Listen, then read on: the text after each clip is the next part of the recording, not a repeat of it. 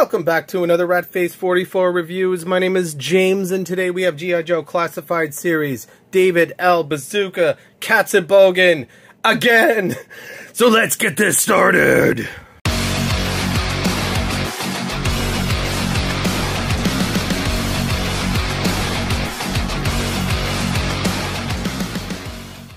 So before we open it up, we're going to take a look at the packaging. This seems like this is kind of the transition packaging to the new kind of black and white type of packaging. It's pretty much the same thing as the previous one.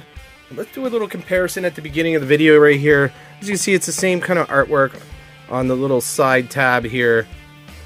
It's a little bit more extended, actually, if you take a look at that.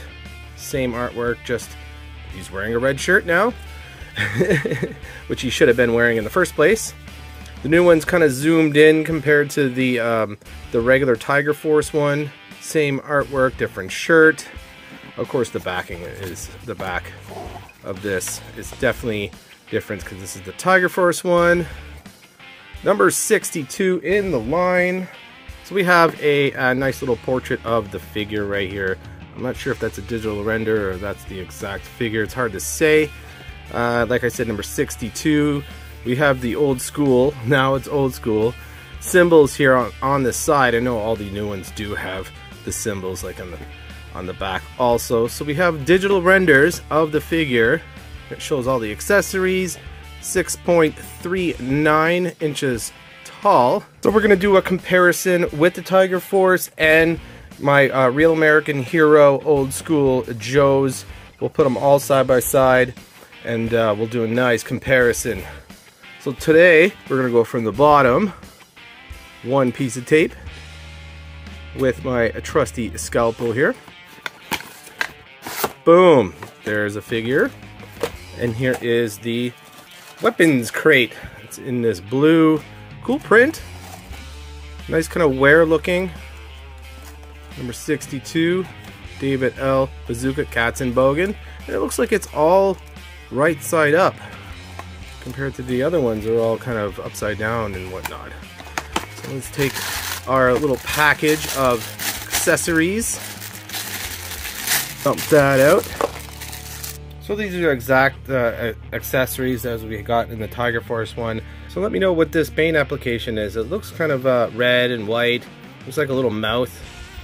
So I'm going to point out the differences. So we have that. And here we have another missile or a rocket with a yellow tip, and it has this kind of black checker pattern that goes around. That is a nice little touch. The other ones are just kind of regular OD green looking. And we have his rocket launcher. Has the same thing where you could put the rockets in. Just like before, close it up. There you have it, it's loaded. Next we have his helmet. We'll have a comparison definitely with the Tiger Force one, like I keep on saying. It's in an OD green and it has this kind of grayish black strap that goes around it. And he has these unbuckled straps. Next he has his backpack, and you could load the rockets. It is in this kind of OD green looking, has some nice kind of leather texture on it, kind of wrinkly with a buckle, and you got these rivets. If anybody wants to take a look or check out my Tiger Force Bazooka review, you can take a look. There's going to be a link up in the corner or at in the bottom of in the description of this video. Let's do a little surgery here. Take it out, load it up, boom, there we have it. So here is the figure in the cardboard prison. Let's take it out. So here is the figure. He is all kind of jumbled up. Let's fix him up, make him presentable on camera. So like I was saying, it's the exact same figure, just in a red shirt, different mold, but overall it's the same thing. So far, back boots are on backwards. Just like the previous ones, so I don't think the factory got the memo. about the previous issue. Kind of just turn his ankle around. You turn the shin, turn the ankle and the foot, and put a hair dryer to it. I wouldn't want to force it this way. Just give me a moment. Alright, so I've heated up the ankles, and we should be able just to move them. Hopefully not break, because that would kind of suck. So you're seeing this in real time. I just heated it up. Just make sure it's lined up properly. Seems like the left one is a little bit easier to move than the right one. What I'm thinking is that they produced this figure at the same time as they did the Tiger Force one, because no one even noticed. I wouldn't even notice if someone didn't make a comment down on my video that the boots were shins or whatever were backwards. So that's how you do it. So I'm not going to go over the articulation. You know, we could just check out the butterfly joints and the quality. Everything is kind of really tight right now because it seems like it hasn't been moved. Tightness test, a little wiggly, but not too bad. This is one of the fewer Joes that have the type of diaphragm ab crunch. It's really stiff. He doesn't have much ab crunch, maybe because he's all stuck, but he does crunch like that, so that's kind of different. You know, I don't see a much color difference in the elbows. The knees, let's check them out. I did heat it up just a tad, so it might be a little bit easier so to move. So that's pretty good. It doesn't seem loose or locked up. Let's check the other knee. That's pretty good.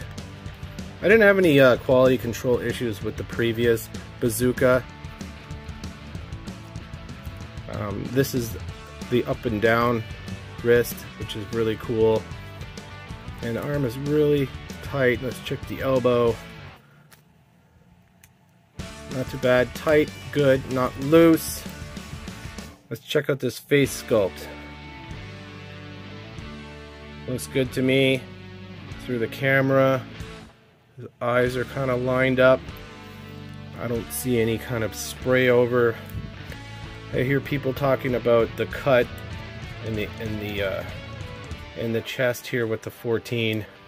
You kind of just have to line it up. You know, if they got this crooked, then the body will be crooked for sure, but I don't care. And the swivel at the waist, always kind of tight. Check out the lines, the white lines in the arms. Look pretty good. So let's load this guy up and do a comparison with the Tiger Force. So let's put his helmet on. Fits on good. Backpack time.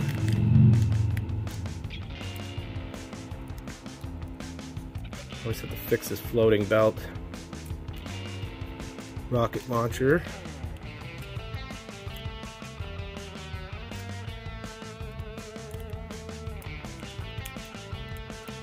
There we go. He's all geared up, just like a Bazooka can. Fix him up a little bit. So one of my gripes about this figure and the Tiger Force figure is the little baby feet that he has. I don't like that. I kind of wish his feet would be a bit bigger. Got some gappage at the boot. It's very loose at the boot cut. Kind of have to push it in a bit to get it a little bit tighter. So I'll highly recommend putting this guy on a figure stand. He is top heavy. He tends to want to fall over. I'm having a little bit of issues standing him up. So there you go. So there is a comparison with Tiger Force, Bazooka. Pretty much the exact same figure, with one with a white shirt, one with a red shirt, and obviously the Tiger Force stripes on the... There you go. See, it's really hard to keep him stood up. I think I'm gonna have to put him on the Ringside Collectibles stand here. Obviously his helmet is kind of an orangey red.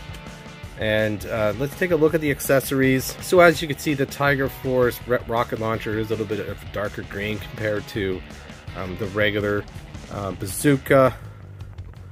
And the backpack is a little bit in a lighter green than the Tiger Force version. And also the pants are definitely, this one has a definite kind of a different type of OD green. This is kind of on the bluer side. The belt is definitely a different color. This is definitely kind of more of a reddish brown compared to the more darker brown. So here's a quick little comparison with all the bazookas that I own. There's the old school with the new school. Really cool. If you want to see my Tiger Force Bazooka review, I'll have a link in the description below. Always been wanting to do this, to hold up with the classified and the old school Bazooka. It's pretty awesome. I really love the old school version. Just brings me back to my childhood. It's definitely the same, scaled up in classifieds. I think this is a really cool kind of setup. You can see the differences. You see the very similar but scaled up, like I keep on saying. So what do you guys think? I know a lot of people been waiting for the old school version of Bazooka. A lot of people skipped on the Tiger Force. I almost skipped out on this version of Bazooka. I delayed on pre-ordering because I was just like, why do I need another? And of course, you know, me as a hardcore collector of classifieds, I had to get it. So big shout out to DJC Collectibles, where I get 99.9% of my classified figures. Check them out, link will be in the description below. Great guy, DJC Collectibles. Awesome. So what do you guys think? Do you have this figure? Do you have the Tiger Force version? I do. So I want to appreciate all my subscribers. We just passed 500. Thank you very much. I really appreciate it.